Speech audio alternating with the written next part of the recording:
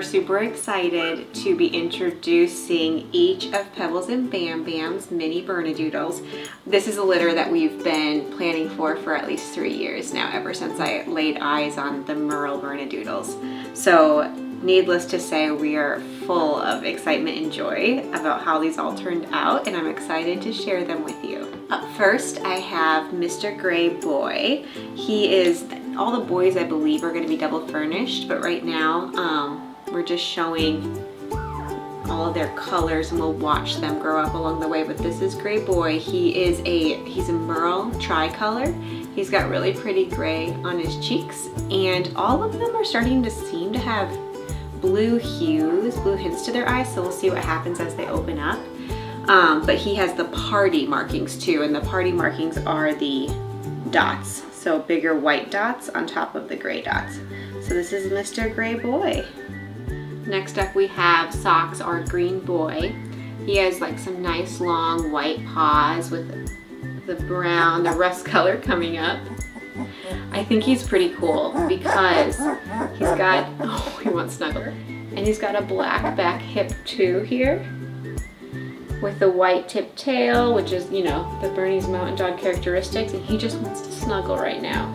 But he's absolutely stunning puppy. We'll see if he wants to hang out with his brother here in a second. But this is Green Boy, also known as Socks for our nickname here internally. Next we've got Sweet Swiss Boy, and I don't have a collar for him because he was given a God-given collar by having the Swiss Kiss, which is the white kind of cowl neck that he has. So that's why I call him Swiss Boy. But he also has, he wants to snuggle. He has really pretty brown on his wrists and cheeks. And he's got the double furnishing I've been talking about, which is really 2 furnishing genes, meaning they're going to be the least likely to shed, the most likely to be hypoallergenic. But he is super pretty. He's got a full Merle body. Hey, big boy. And he kind of just likes to snuggle up right now. He's also got these blue tint to his eyes, so we'll see how those develop over the next couple of weeks, but that's little Swiss Boy.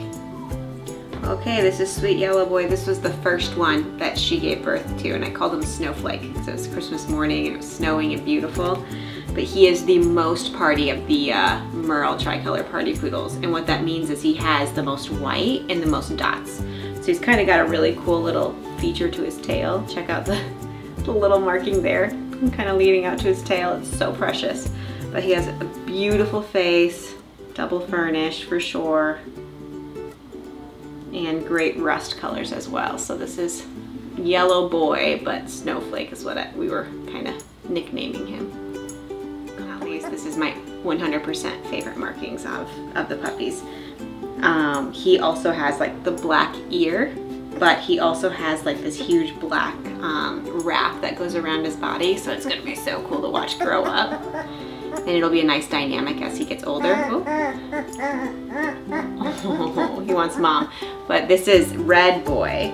I think I was calling him TBD before because I wasn't sure what to call him. Okay, well, we'll just have you snuggle here. But he's got some nice long white socks, nice rust points on his face and on his back feet too. And I think we're gonna go give him to mom because he's ready for some mom time, but he's a pretty cool, pretty gorgeous looking boy. Okay, next up I've got Sweet Little Pink Girl. She, I think, is only single furnished. So she's got 1 furnished gene, 1 non-furnished gene, which means that they're gonna have a wavy coat. So she is Merle tricolor party. I think I was previously calling her either shrimp or nugget, but because she was really small, now she's kind of, they've all kind of been the same size, honestly. So blue hue eyes, we'll see if that really comes to be. And then really pretty, gorgeous, adorable baby markings. Oh my gosh, this girl is just, every day, she's surprising me and just getting prettier and prettier. This was either shrimp or nugget too. The 2 party Merle tricolor pups were both the smaller ones, but now they're all like keeping up with one another. Anyway, hi sweet girl. She I think also will be FI, so single furnished, not double furnished, with a pretty wavy coat, which is easier to maintain and manage. And we always, you know, talk with their families about coat management and whatnot ahead of time. So she should be a lot easier to comb and groom, but still be, you know, very wavy and not shed barely at all. So that's our little purple girl. Diamond / Lightning.